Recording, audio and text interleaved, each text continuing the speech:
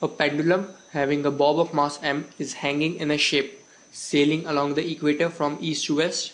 Find the ship when the ship is stationary with respect to water, the tension in the spring is T naught. Find the speed of the ship due to rotation of the earth about its axis. Fine. Now first of all, let's say this is my earth. Okay. Try to be a bit imaginary while drawing the sketch so that you can understand that what actually is happening. Fine.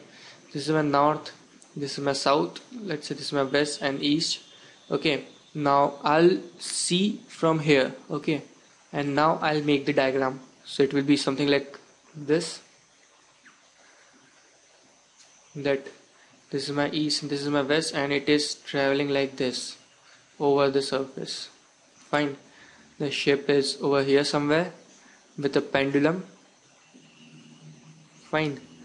Now initially it is I'll consider that it is rotating with the speed omega naught.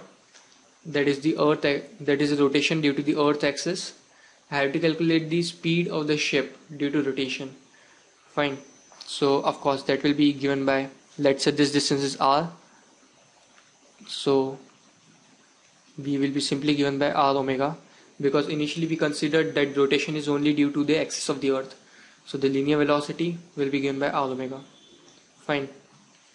In second case, we have to calculate the difference between T naught and the earth attraction on the bob.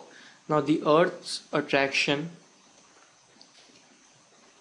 is mg. Fine. Now since it is moving from east to west at condition of equilibrium, that is along this axis, I can write T naught is in our direction, mg is downward toward the center, and of course a centripetal force that will be given by m omega square r. So I can write mg is equals to T naught plus m omega square r, and I have to calculate the difference between T naught and the earth attraction, that is mg minus T naught. Earth attraction and tension, that is given by m omega square r, where omega is the rotation of the earth and r is radius of the earth. So that is the answer again.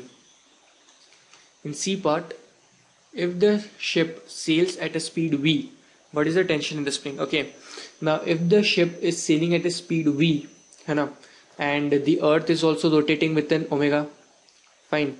So let's say the surface of earth or the surface of the ocean, the linear velocity of the surface of the ocean will be r omega, fine, and the speed of the ship is v.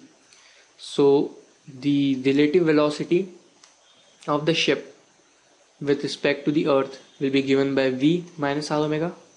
Fine. So I'll calculate the actual omega with which the ship is rotating now, and that will be given by v minus r omega by r. Fine. Now again applying the condition of equilibrium, that is mg is equal to T naught plus m omega square r. This was the initial condition, fine, when it was rotating with an omega.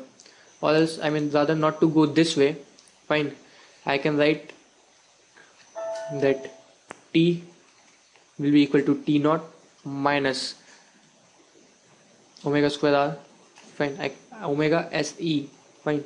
I can write this way, because now what is happening is that the speed of the ship is increased.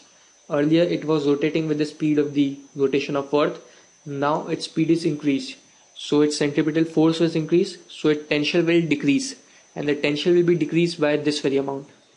So T naught minus omega se, that is v minus r omega by r whole square into r, fine, r square.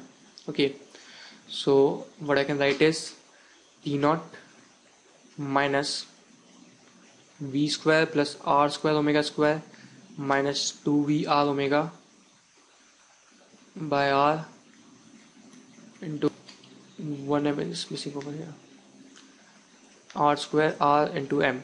Fine. So just solve this. We'll ignore v square and r square omega square, because we know that omega is of the power of 10 to the power minus 5 and it's square.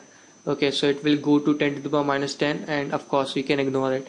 And again the velocity will be also in the same ratio to that of omega, so it can be also neglected. So the tension will come out to be 2v R and this R and this R is cancelled, this R and this R will get cancelled, so 2v omega m, that is the approximately answer, right?